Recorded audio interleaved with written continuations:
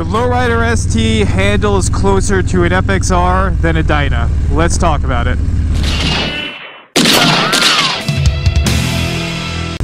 Alright, what's going on YouTube? FXDLS Brooklyn is back in the building. Should I say FXLR ST Brooklyn is back in the building as we peel through the most dangerous roundabout in Long Island. You got me getting continuing a little ride with the old man who is on the 2001 Dyna Superglide Sport, whereas myself, I am on my Lowrider ST 2023 White Sand Pearl. And look, I know a lot of you want more of the Lowrider ST content, especially some of the content of me actually riding the bike, so I figured today I would do that justice. So look, I know my FXR people, I am one of them. You all know I own an FXR, I have a significant amount of miles on an FXR, I am passionate about that bike, always have been, right? I know some people from the FXR community are definitely going to call me a knucklehead on this one, or definitely gonna tell me that I don't know what the hell I'm talking about. So I'm prepared for that in the comments section, right? But I also, what I will say is I have plenty of friends who are super passionate about their FXRs and did also buy a Lowrider ST. And I want to tell you the reason why that is. So, with all my content, right, I am most known for my miles on the Dyna platform, right? So the Superglide Sport up there, obviously my FXDLS. That's what I'm known for, that's what my channel started about. That's predominantly the most amount of miles I lay down in a year is on the Dyna platform. So most people who are seeing the new ST videos are asking me, how does it perform to the Dyna? Because a lot of people are in the market for either a late to early year Dyna or a Lowrider ST. Let's just be real. To run an FXR and to do the FXR thing is a very different commitment. You know, it's just not as easy and not as accessible as it is to run a Dyna or obviously run something modern like what I'm on right now.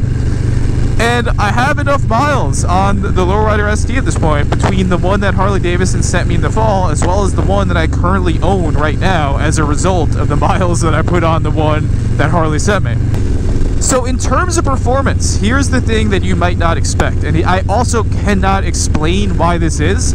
The reason why I love doing YouTube is there's always going to be someone in the comments, or there's always going to be people who subscribe here that know a lot more and are way more knowledgeable about this stuff than I am. So I always end up learning some new stuff, so I'm kind of hoping that I get that from this video. But to get straight to the point, I know yeah, I'm probably like 4 minutes in and I'm just yapping about this and that. To get to the point of what I'm trying to talk about is the Lowrider ST feels way more like an FXR handling wise than it does to a Dyna. And I can't tell you why that is. I do not know why that is. But all I can tell you is I have a lot of miles on the FXR platform, and obviously I have a lot of miles on the Dyna platform, and yeah, it just, like, when I'm on this bike, it just feels closer performance and handling wise to what an FXR feels like. And what I mean by that is it has that pep, right? The best way I can describe it is it has the pep of an FXR, and it has the tightness of an FXR in terms of handling, right? You know, before the ST came out, that's why I love my FXR, because the FXR platform just has this really tight feel to it, especially when you're cornering, especially when you're maneuvering. The ST also achieves that feeling where it just feels really tight, right? Really tight when you're throwing it around corners, when you're just running it in general. Whereas the Dyna, you all know the situation, like, the Dyna is notorious for the Dyna wobble. Obviously my Dyna Lowrider S, you know, there's no Dyna wobble. That bike is the smoothest Dyna I've ever ridden. But the ST, in terms of actually just like cornering and like moving around, it just feels tighter, you know. And again, I know that has to do with the geometry of the frame. I know that has to do with the monoshock technology. I know that has to do with the Milwaukee 8. I think the combination of all those things is what gives it that feel where, again, I feel like it just feels closer to an FXR than it does to a Dyna.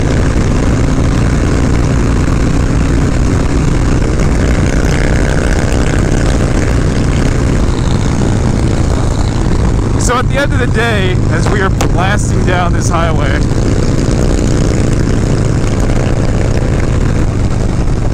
I know people generally watch these videos who are people who are in the market for a new bike and wondering, is the ST worth it? And again, if this will probably also draw its own separate amount of heat, but if you're someone that's in between a lowrider ST and a Dyna, I'm going to tell you to hands down go with a lowrider ST or a lowrider or a Milwaukee 8 lowrider S, because again, the handling that you get out of the box and just how tight this bike feels. And the other thing I forgot to mention of why to me it just feels closer to an FXR is the fact that you point this bike and it goes. Like, it just rides so true, you know?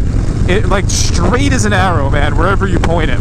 So that's why, you know, I'll tell you, to answer the question of comparing it to another model that I ride, it's closer to an FXR. And that's coming from somebody, again, that has the miles on all three platforms. But as the road captain apparently wants to rip down, apparently wants to be moving down this parkway today, I'm going to leave it off at that. If you're someone that has miles on all three platforms, I would love to hear what you think about this topic, because again, you know, I'm not an expert by any means. I'm just an idiot that has a lot of miles on all these bikes. But you all let me know in the comment section, what do you think? I'm going to continue my ride with the old man here. As always, stay safe and stay low. Ride FXRs, ride Dynas, ride lowrider STs. And on that, FXDLS Brooklyn is out.